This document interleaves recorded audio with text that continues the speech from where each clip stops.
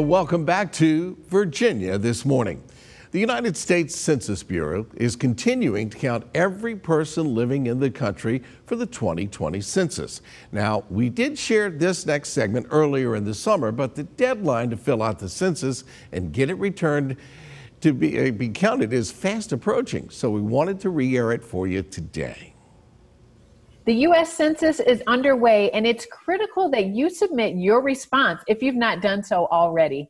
I'm here with Michael Cook, Chief of the Public Information Office at the U.S. Census Bureau, for an update on its current progress. Hi, Michael. Hi, thanks for having me. I appreciate the opportunity to let you and the Richmond listeners, the surrounding area, know that it's not too late to respond to the 2020 census. You can go to 2020census.gov and do that right now today. Yes, and this is so important. So we've been hearing about the census for a few months now. Some may have completed it, but others may not have gotten around to it yet. So tell us why completing this year's census is more important than ever. Well, you know, the census is about power and it's about money. It's about your political representation in the Congress.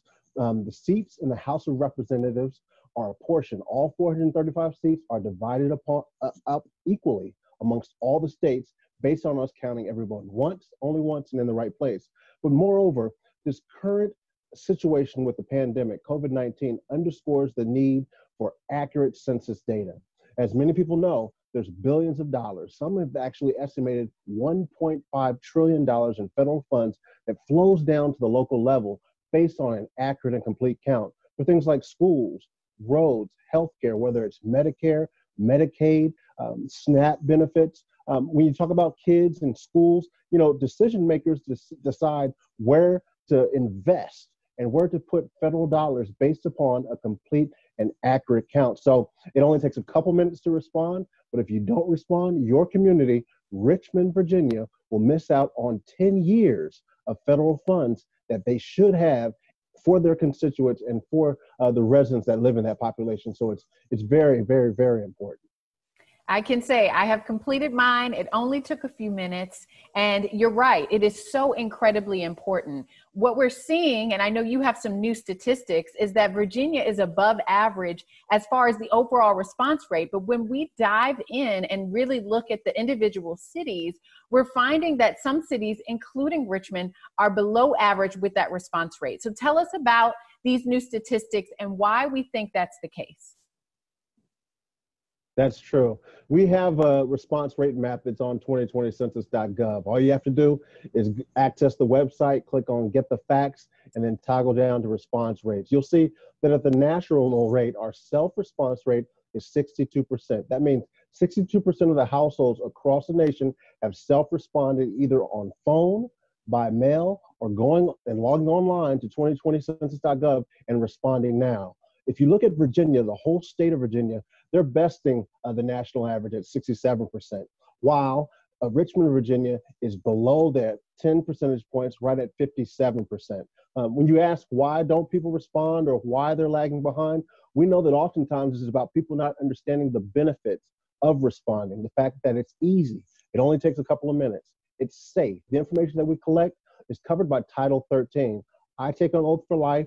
Everybody working the Census Bureau takes an oath for life not to divulge the personal identifiable information about you for the duration of our lives. The information that we collect is only collected for statistical purposes, and it can't be provided or given to any enforcement agencies, other federal agencies. It's only used for statistics. But last and most important, the census is important. It's about power and it's about money, your political representation, and those invaluable, tangible things that come down to the community every decade based upon a complete and accurate count. So I think when people know better, they tend to do better. So I encourage people to go to 2020census.gov, not only to respond, but to get the facts and to see for themselves why it is so important to respond to the 2020 census. And I can't say enough about all of the partners there in Richmond, Virginia, helping us get out the word that it's easy and it's safe and important, and that Richmond is doing a good job, but you can do better. And we want you to especially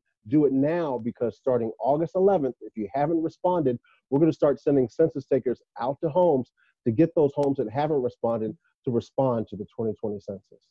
Well, I was just about to ask you about how things may have changed in the collection of this census data, given the health and safety concerns that we've been having in the midst of this pandemic. So if there are people who need assistance in filling out this information, it sounds like you'll be having people going door to door. Are there other ways other than going to the website? Yes, if you don't want to go to the website, we have the telephone numbers that you can access. If you go to 2020census.gov, there's 13 different languages that are supported.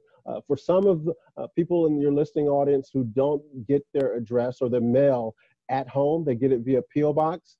In our initial invitation to respond, we mail the questionnaire to them so they can actually use snail mail. They can mail back that questionnaire if they like. But also, we've taken it a step further. Knowing that everybody in this digital age doesn't have access to internet, we have what we call mobile questionnaire assistance centers. So we're actually visiting shopping centers and other places where people congregate and setting up kiosks, setting up tables, and asking people if they have responded to the census. And if not, we have people there that can assist them and guide them to the website so that they can respond. And I know that the invitations to respond went out earlier in March, and some months later, we kept sending reminders to people. And you might have lost it, and you say, well, I knew there was a census ID and I lost it and it's too late. It's gone. It's never too late. It's never too late. Please log on to 2020census.gov and you can fill out your questionnaire based on the address where you live. All you need to know is where you lived on April 1st, 2020, and you can complete the census form, the questionnaire today. Well, thank you so much. This is important information. It's easily accepted in many different ways, as you have mentioned, and we are excited to assist our viewers in making sure that Richmond is above average on those response rates going forward. Thank you so much for being with us today. Thanks for having me, and stay safe. For those of you who are interested in more information about the U.S. Census and getting your response in as soon as possible, we'll be posting a link on our website at WTVR.com/VTM.